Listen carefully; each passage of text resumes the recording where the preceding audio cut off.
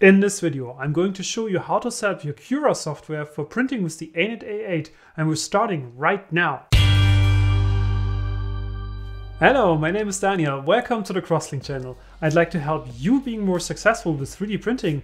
And if you're here for the first time, please consider subscribing so you don't miss anything. So this video is a direct reaction to one of your comments, and this shows you can really have some impact on this channel. So if you have any requests, ideas for content that I should produce for you, please put it in the comment section of my videos.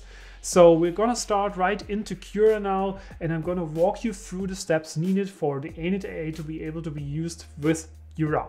Okay, so the first thing that you need to do when you start Cura for the first time, you're probably getting a dialog to add a new printer. If you don't get this dialog because you might have another printer already installed, you will need to go to this menu here and then say Add Printer.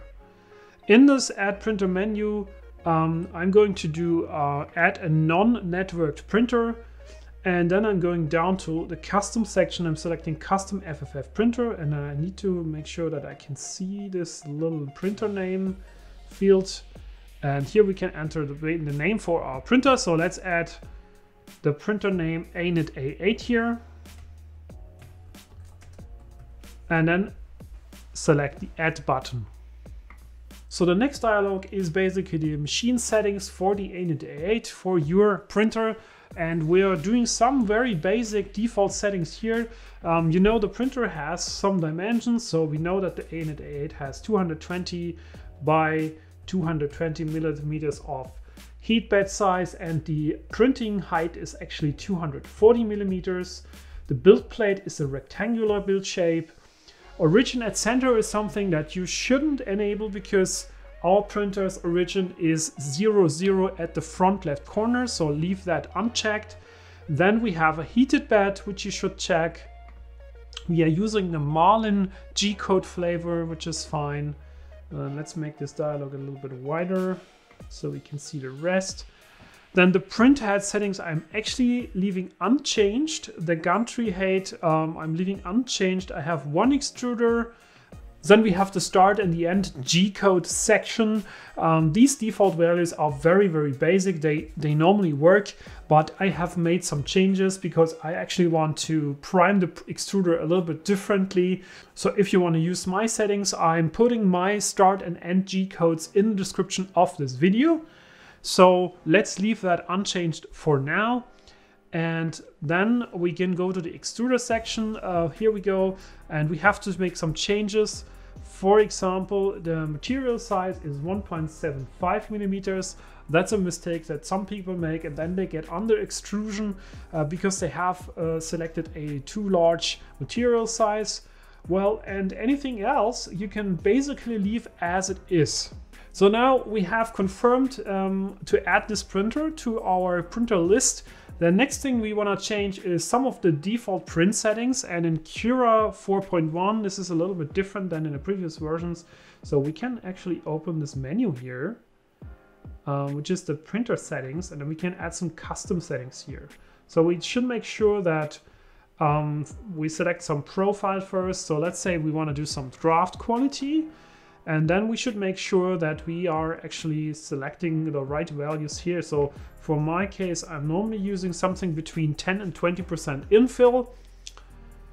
Then the material printing temperature, yeah, that's depending on the material, of course. For me, I'm using mostly PLA, and 200 degrees is fine for me. The build plate temperature, I would say something between 50 and 60 degrees Celsius is perfectly fine. With 60 degrees, you might be running into some warping issues already. So I would rather go with a little bit of a lower temperature. So 50 degrees is normally perfect for me. Then we have retraction enabled. The default retraction settings are normally fine, but you can change them later. Print speed 60 millimeters per second is also the right thing for the Anet A8. You can go faster, but you will get sort of the best results with 60 millimeters and below. Then we have the cooling settings. That's also enabled. That's okay. So support material is normally not needed unless you have something that's really creating some overhangs. So I'm not enabling that by default. Build plate adhesion, well, that depends very much what you actually need. If you have parts that easily warp, that are maybe a little bit thinner than normal, and maybe you will see some warping, then you might add some build plate adhesion. I'm normally selecting the skirt because I want to have the extruder primed in the first rounds of printing. So I really want to make sure that nothing is stuck in the extruder and it really starts printing. Sometimes I have the effect that when the sprint actually starts, the first 10 centimeters, there's nothing coming out of the nozzle, and then it starts extruding at some point. So the skirt helps a little bit with that. It starts extruding on the outside of the print, and then when it actually goes to print the actual print, it's already extruding, and that's something that I normally do. Well, and that's basically it. You can normally leave the settings as they are, and with these kind of default settings, you should be having a good starting point, at least with PLA printing and using Cura. So the next thing you might want to do with your new printer setup is to test out an initial print. I'm going to thingiverse.com, where you can find lots of sample print models, and you can just search for something like Benchy, which is normally the benchmark test for your printer to see if there's any issues. So I would go here and for example use this kind of Benchy file and then download the STL file. And after downloading the STL file, I will open it in Cura.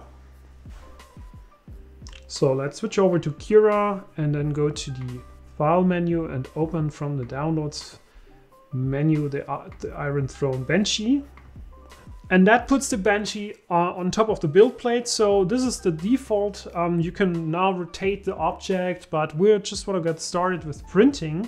So let's make sure we can see the slicer button, which is here. And when you hit that slice button, it gets converted into the Marlin G code that's needed to be printed on your printer. So we're gonna hit slice. Okay, so the slicing is done. The next thing is to use an SD card and copy the G-code file to that SD card. So you can say save to file and then copy that little G-code file onto your SD card. So I've selected to print this file from the printer menu. It's normally done by using the init SD card menu and then opening that file, and it should start printing right away. That's all I have to say about how to use Cura with the Anet A8 as a very first setup, and I hope you were successful. If not, go to the comment section, ask me questions. I hope to see you next time on this channel for another video about 3D printing, and in the meanwhile, have fun 3D printing. See you next time.